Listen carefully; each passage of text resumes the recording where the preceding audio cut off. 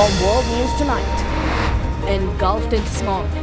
World's most toxic air forces India's capital to shut schools. Race to escape. Foreigners escape Gaza as Israeli-Hamas violence escalates. On alert. Storm Ciaran brings chaos to Western Europe, causing unparalleled damages. And hop on the bus. Dogs enjoy rides in a special bus created for dogs by a dog trainer.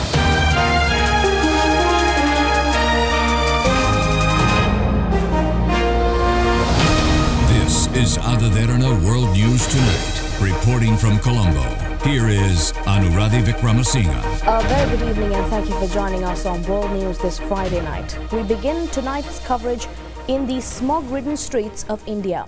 People in New Delhi woke up to a thick layer of toxic haze today, and some schools were ordered to be shut for 2 days as the air quality index entered the severe category in several parts of the Indian capital. Authorities in the Indian capital, Delhi, have shut all primary schools for 2 days amid worsening levels of air pollution. Residents complained of irritation in the eyes and itchy throats, with the air turning a dense grey as the AQI hovered around 480 in some monitoring stations in the city. An AQI of 0 to 50 is considered good, while anything between 400 to 500 affects healthy people and is a danger to those with existing diseases. Scientists say that the air quality is expected to deteriorate further in the next 2 weeks. Delhi's Environment Minister has called an emergency meeting to review the situation. Delhi is one of the world's most polluted cities. Delhi's air turns especially toxic in winter due to various factors, including burning of crop remains by farmers, low wind speeds, and bursting of firecrackers during festivals. Studies by the Delhi Pollution Control Committee showed that the city's air pollution peaks from 1st to 15th of November, when the number of stubble burning incidents in the neighbouring states of Punjab and Haryana increase. According to government data, the concentration of PM 2.5, fine particulate matter that can clog lungs and cause a host of diseases, exceeded the safe limit of 60 micrograms per cubic meter by 7 to 8 times in several parts of the city and its suburbs. Delhi Chief Minister Arvind Kejriwal soon announced that all government and private primary schools in the city would remain closed on Friday and Saturday. As part of the third phase of its graded response action plan to combat effects of increased pollution, a central pollution control panel ordered an immediate ban on non-essential construction work in the city. In the second phase implemented last week, all public transport services, including the Delhi Metro and electric bus services, had been instructed to increase their frequency to curb vehicle emissions. Last month, the Delhi government put in place a comprehensive ban on the manufacture, sale and use of firecrackers within the city. The practice has been in place for the last 3 years. Polluted air causes severe health issues to Delhi residents every year. Health professionals are reporting increasing cases of asthma and lung issues among children and the elderly because of the worsening air quality. Jagal Kishore, the head of the medicine department at the city's Safdarjung hospital, told local media that the hospital was recording a surge in the number of irritative bronchitis infections. He recommended people suffering from respiratory issues not go out in the open unless absolutely necessary. Thousands of people swamped Pakistan's main northwestern border crossing, seeking to cross into Afghanistan a day after the government's deadline expired for undocumented foreigners to leave or face expulsion. The deadline for them to leave Pakistan has come and gone. Security forces are detaining thousands of Afghans seeking refuge in the country and holding them in centres before they're deported. We've started the operation and we're collecting people's data. Most of them had already voluntarily gone to Afghanistan and their houses were empty. We took 450 people into custody and will be taking more action. More than 13,000 people who have been identified are to be processed, and that's our phase 1. Since Wednesday, holding centres have been filling up and many have been deploring poor conditions, including little to no access to water. Huge queues have also been forming at the border as thousands voluntarily make their way back to Afghanistan. But many of these Afghans have been living in Pakistan for decades and say they have nothing to go back to. They've suddenly come up with the idea of expelling us. I've been living in Pakistan for 22 years. I was born here. I grew up here. I'm a tailor. I have my own shop. I'm doing well here. It's chaotic. They want us to leave. What are we going to do there? It will be very cold there. There will be no work there. What will we do there? Pakistan is home to more than 4 million Afghan migrants and refugees. An estimated 600,000 of those poured into the country after the Taliban seized power in August 2021. The Pakistani government says the deportations are a way of protecting the country's, quote, welfare and security after a rise in attacks that it blames on Afghan militants. But human rights groups, including Amnesty International, have been urging Pakistan to reverse the decision, saying the country must meet its international legal obligations and put an end to the crackdown. Over in Bangladesh now, thousands of Bangladeshi garment factory workers have again taken to the streets. They continue to demand better wages and voice frustration with higher rent and bills. Violent scenes on the streets of Dhaka as garment workers protest. Riot police fired rubber bullets, tear gas and sound grenades at nearly 5,000 demonstrators blockading a road and demanding an increase in wages. After working for 10 years, my salary is still at $96. If I add my attendance bonus, it goes up to $100. How can I survive with a wife and a child with this inflation? I need to get a loan every month, as my salary isn't enough to feed my family. We make expensive clothes. The clothes then get sold at higher prices when they're exported overseas. The factory owners make good money, but our wages don't increase according to the money they make. What's the problem with the owners paying us higher wages if they can sell the clothes at higher prices? Bangladesh is home to around 3,500 garment factories which employ 4 million workers. Global brands like H&M, Gap and Levi's manufacture clothes in the country, but conditions are dire. A factory owners association is now offering unions a 25% wage increase, but workers say it isn't enough. They want their salaries hiked to $200 a month. Moving on to Israel-Hamas war updates following the humanitarian breakthrough at the Rafa crossing. More foreigners and injured Palestinians crossed into Egypt on the second day of Rafa's opening.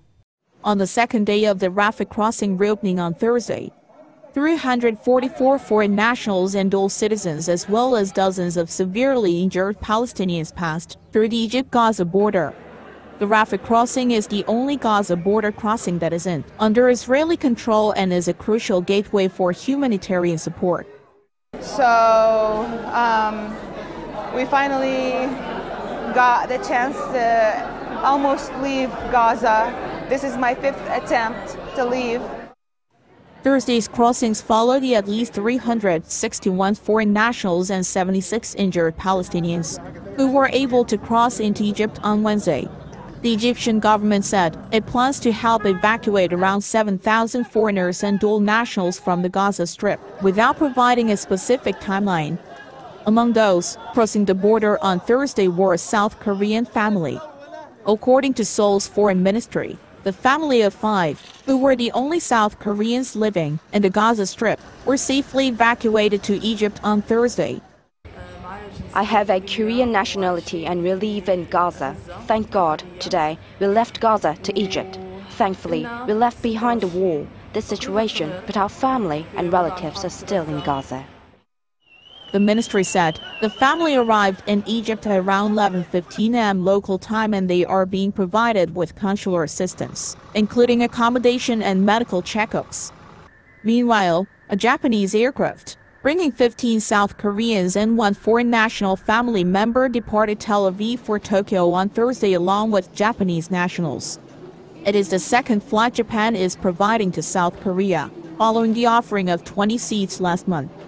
This is seen as returning the favor after Seoul brought back some 50 Japanese nationals along with South Koreans from Israel on October 14.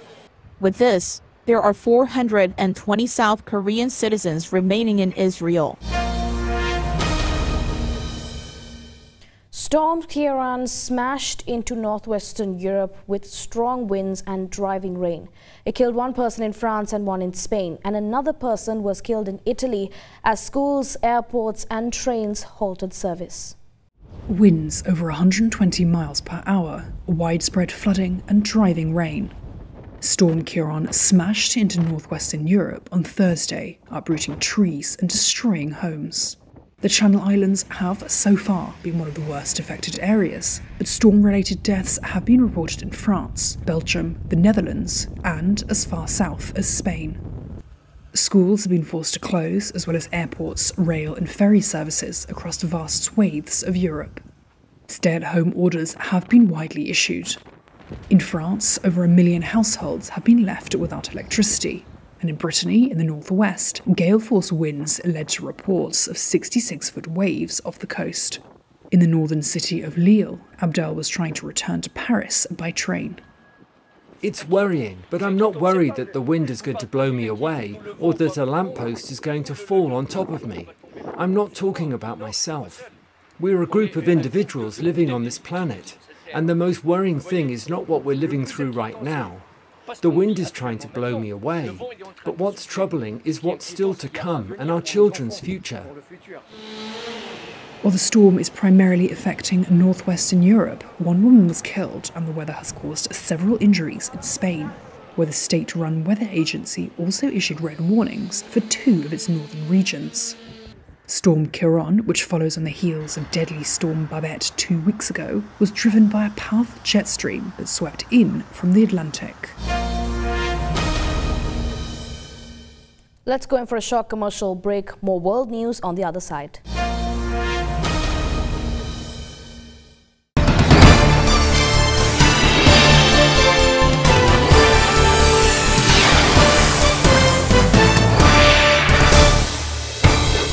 And the latest on the road to the White House now.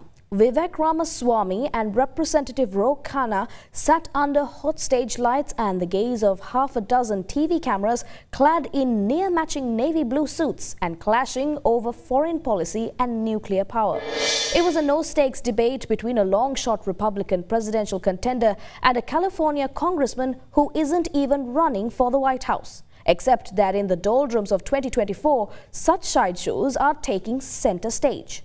Later this month, Florida Governor Ron DeSantis will spar with California's Democratic Governor Gavin Newsom, also not a presidential candidate, in a highly anticipated Fox News forum. For Republicans gasping for oxygen in a primary dominated by Donald Trump, these stare-downs are a cry for attention.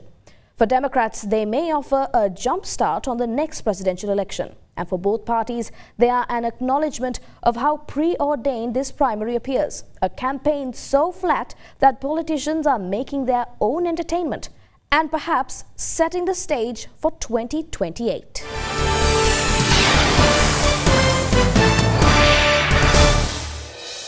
Now, next in the U.S., Eric Trump and Donald Trump Jr. testified in the New York civil fraud trial where they are co-defendants along with their father. Both denied involvement in the financial statements, which the Attorney General Letitia James said to have exaggerated the assets of the Trump organization. For a second straight day, the Trump sons back in court. Eric Trump appearing combative at times under questioning by the New York Attorney General's office, accused, along with his brother and father, of exaggerating assets on the Trump organization's books to get better interest rates on loans. Eric testifying he ran the day-to-day operations of the Trump organization while his father was in office, but denied having anything to do with the disputed financial statements submitted to banks and lenders, saying, "I pour concrete," echoing his deposition testimony. I pour concrete. I operate properties. I don't think I've ever had any involvement in the statement of financial condition, to the best of my knowledge. But the state points to emails indicating Eric's involvement and Eric's signature on letters that declared the annual financial statements free of misstatements and fraud. These letters, a critical piece of evidence, also bearing the signature of his older brother. Don Jr. again telling the judge today he relied on accountants to compile the financial statements. You pay experts millions of dollars to be experts. You sign off on what they give you, and you're liable. If this was to become precedent where you could have an overzealous attorney general go after any business in New York, this city would be in even worse shape than it already is today.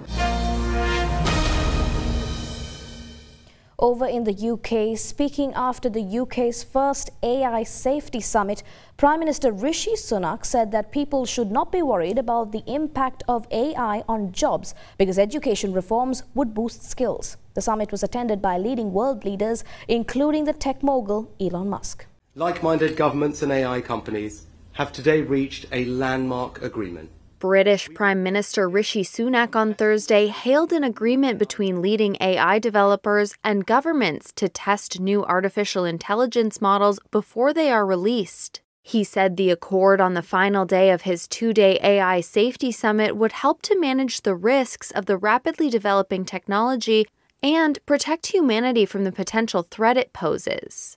The late Stephen Hawking once said, "AI is likely to be the best or worst thing to happen to humanity."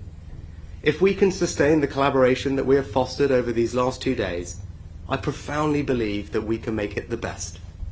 Because safely harnessing this technology could eclipse anything we have ever known. The list of countries that had signed up to the safety testing collaboration did not include China, whose representatives were not included in the second day of talks. But the day prior, Sunak secured China's backing of the Bletchley Declaration, another international effort to manage the risks of AI. It wasn't an easy decision for you to invite China, and indeed lots of people criticized me for it, but I think it was the right long-term decision, because any serious conversation about AI safety has to engage the leading AI nations. Sunak welcomed U.S. Vice President Kamala Harris to the second day of the AI summit, as well as UN Secretary General Antonio Guterres. A conversation between Sunak and Elon Musk on the tech billionaire's X platform was to mark the final words on AI. According to two sources at the summit, Musk told fellow attendees on Wednesday that governments should not rush to roll out AI legislation. South Korea's military officials say that North Korea shipped some 2,000 containers of weapons to Russia for use against Ukraine. Also, the U.S. Secretary of State Antony Blinken expressed concerns over Russia's withdrawal of its ratification of the Comprehensive Nuclear Test Ban Treaty. He calls it an irresponsibility that represents a significant step in the wrong direction. South Korea has also accused North Korea of shipping military equipment to Russia, following similar accusations recently made by the U.S. and Ukraine. A military official on Thursday said that it estimates a total of 2,000 containers have been shipped to Russia from North Korea's port city of Najin, close to the border with Russia. The official explained that the containers are capable of loading more than 200,000 rounds of 122mm artillery shells and over 1 million rounds of 152mm shells. Apart from rocket launchers, shells, and artillery, the military also noted that there are indications of the transfer of short-range ballistic missiles. The official also noted that there have been indications of the North's supply of weapons to Russia even before Kim Jong-un visited Russia in September, as their arms trade via sea has picked up pace since August. The military anticipates that in return for weapons, North Korea will likely gain Russia's assistance in satellite technology, potentially to prepare for its third attempt at launching a spy satellite. The North may also receive necessities like food and fuel to get through the upcoming winter. The two sides are also anticipated to discuss potential joint military exercises in the future. South Korea is calling for the immediate halt of the arms transfer, saying it is a clear violation of UN Security Council resolutions and seriously threatens the peace and stability of the Korean Peninsula and the world.